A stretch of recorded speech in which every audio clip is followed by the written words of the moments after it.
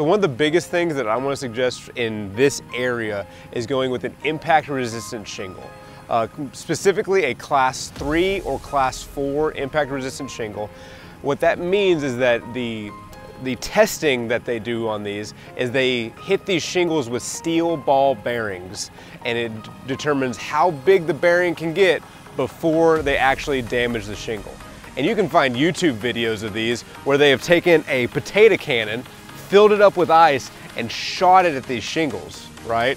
And you're kind of simulating that hail damage that we see on an annual basis, right?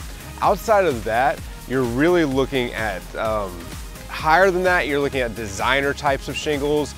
Certain municipalities require kind of a more aesthetic to the shingle to that. Or you could be looking at something like a Da Vinci, a Decra, which is a stone coated steel. Again, just higher end roofing materials if you're looking for that aesthetic.